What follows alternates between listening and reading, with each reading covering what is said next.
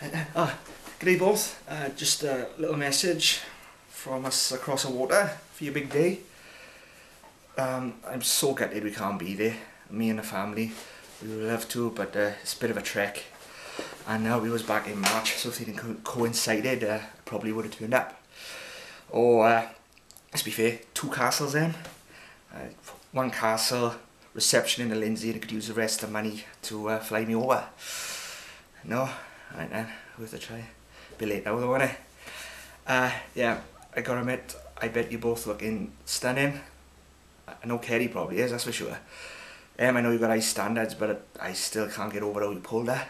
She's a bit of a looker, but I gotta admit, give me credit on her. And you do scrub up well as well. What can I say about Emlyn? Well, I've known him ever since we were sperm, to be honest. Like, I think it's 30 years now. And you know, like, growing up, always around his house, sleeping over, I was never at mine. And one big thing I can always remember is going into his house and having big plates of food straight in front of us, walk through the door, biscuits and stuff, and that was great. Always great growing up. And I mean, Emlyn's probably one of those few people that you're actually proud to call your friend. He's a great guy. It's been on and knowing him all these years, like. I know he'd do anything for anyone if you asked him, like. But I gotta admit, he did worry me a few years ago. I think it was maybe just after he left uni.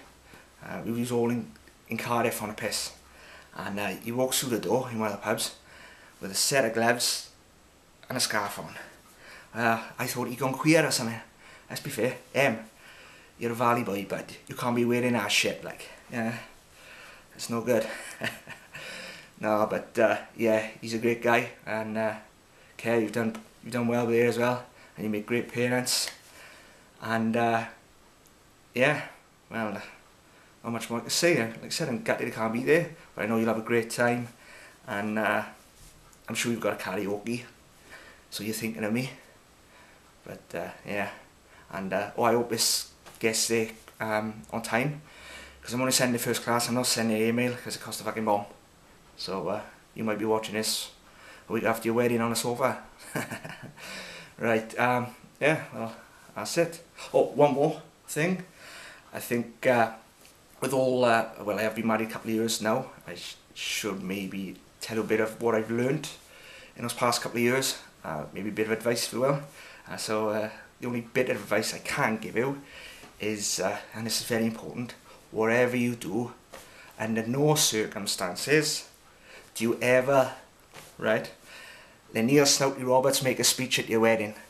Because, I'm not being fair, as beautiful as it was, and obviously sent over by paper, when my sister, the poor tart, was still reading it 2 days later. Fucking hell. Yeah. No, not joking. He's a good guy, really. Love him to bits. And, yeah, so, yeah, missing you all. And, like I said, wishing you all the best again. Have a great day. And, see you soon. Alright, send us a copy of your video or photos if you can. Alright, all the best for the future both. As they say, land out, ciao for now. Ta.